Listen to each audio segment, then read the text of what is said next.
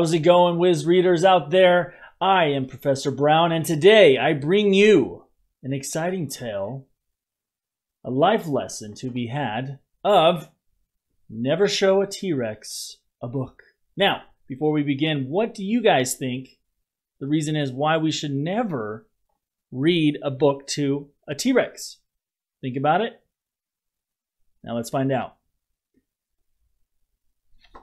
Never show a T-Rex a book.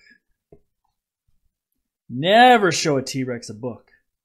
Just imagine if you do. Well, she won't know what to do with it, will she? She'll probably think it's a hat, or a pillow, or a biscuit. So you'll have to sit down and teach her how to read. And if you teach her how to read, she'll get all excited and want to read even more. So you'll have to sneak her into the library. And if you take her to the library, she'll want to borrow lots of books. A lot of books. Books about space and pirates and jungles and dragons. Books about cooking. Books about music. Books about numbers. And books about fancy, complicated things that look very important.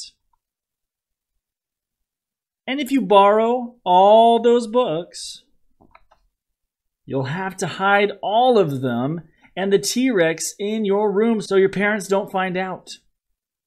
Or you'll be in big trouble, won't you?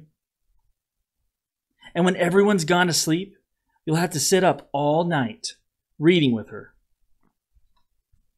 And the next day, you'll have to do it all over again. And again. And again. Imagine that. And if you read all those books, you are going to get very, very sleepy. And she's going to become very, very clever. And if she becomes very, very clever, she might just decide that she's bored with being a dinosaur.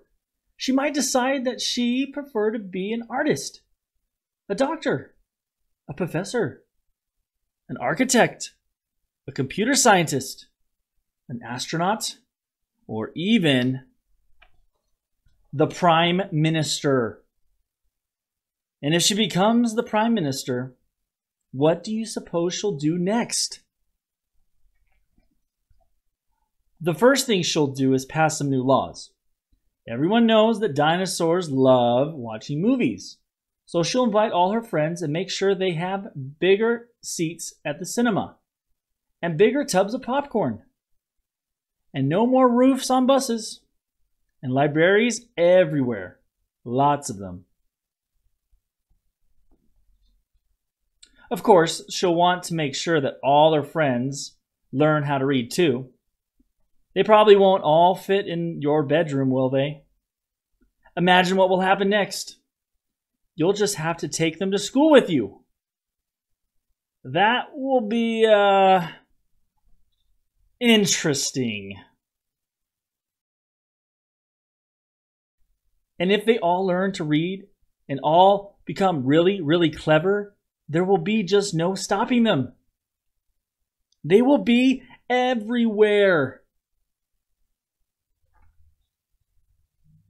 Can you imagine all that because you showed a T-Rex a book? Right. That's quite enough imagining for one day. But there's nothing to stop you imagining something completely different tomorrow. The end. Well, readers, I hope you enjoyed that book. Never show a T-Rex a book. If you enjoyed it, please be sure to dive into another book.